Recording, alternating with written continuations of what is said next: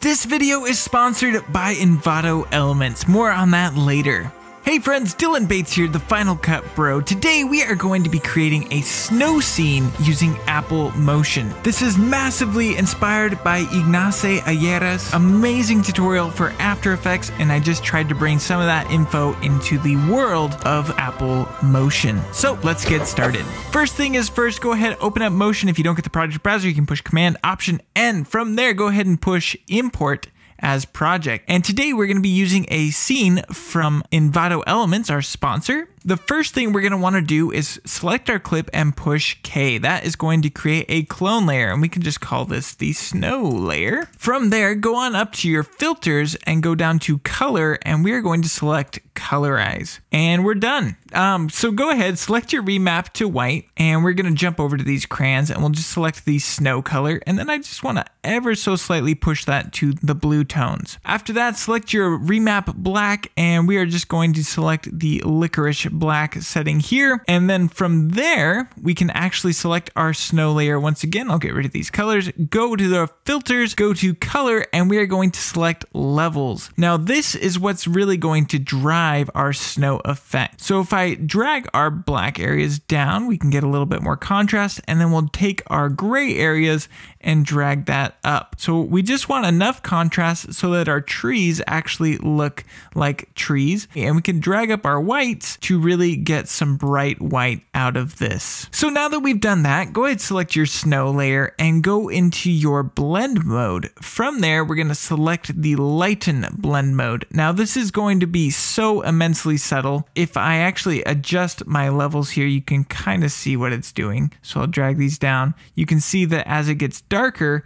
the snow effect kind of turns into color. So it's very, very subtle. It's just to help with those really tiny detailed areas. So once you've got your levels set there, we'll drag it down just so it's not quite so intense. Once you're happy with that, go ahead, select your snow layer, go into your filters, select blur, and this time we're going to add in a Gaussian blur, and we're just going to set this to a very low level, something like 2 points. It's just very subtle, but it helps with the effect. The next thing we want to do is select our snow layer, go into our filters, and find the glow effect, and that is just because snow usually is so bright that there is a subtle glow to it. What we will do is drag our radius up considerably and then take our opacity way down, and that's just going to give it a very, very nice little subtle glow effect. You definitely don't want to go too heavy with this, but if you get the radius way up and take your opacity down, it's actually going to give it kind of a nice haze. And I think I've got my levels a little too intense. We want to back them off just a bit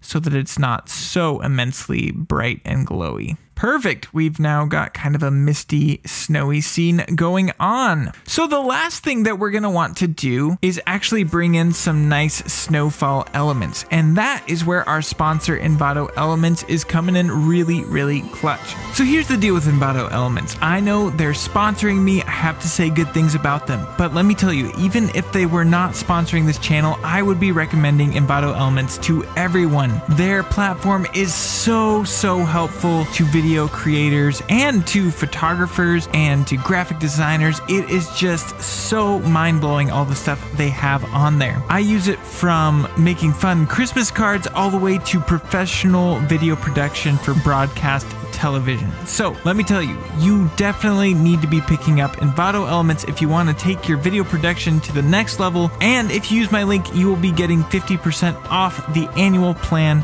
So go hit that up. All right, back to the tutorial. So we're gonna push Command I. I'm just gonna bring in this real snow that I found on there, and we can scale this up to 200%. We'll change our blend mode over to screen, and then we are going to drop the opacity like crazy. We want this so subtle, but just so that you catch hints of it as you look around the screen. In fact, I still think it's too intense. You're mostly going to see it in front of the trees here, so I'll just keep playing, and you can barely see it, but it really adds to the effect of realism. I don't even know if this is showing up in YouTube, but if it is, it's really helping sell the effect. And if you keep it so subtle, people are going to believe that it's actually 3D. So one last subtle thing I might do is I'm going to select the rectangle tool, and I'm just going to create a big fat rectangle over the top here. And I'm going to jump into the shape settings, disable the outline, and drag the feather up like crazy. Then we can go into our properties and I can drop down the opacity so that it's just barely there. So this is going to create a really subtle mist effect over the ground of our snow, just to bring it into the world of realism just a little bit more. That about wraps it up. If you enjoyed this tutorial, you might also really like this tutorial about creating 3D volumetric lighting in your videos.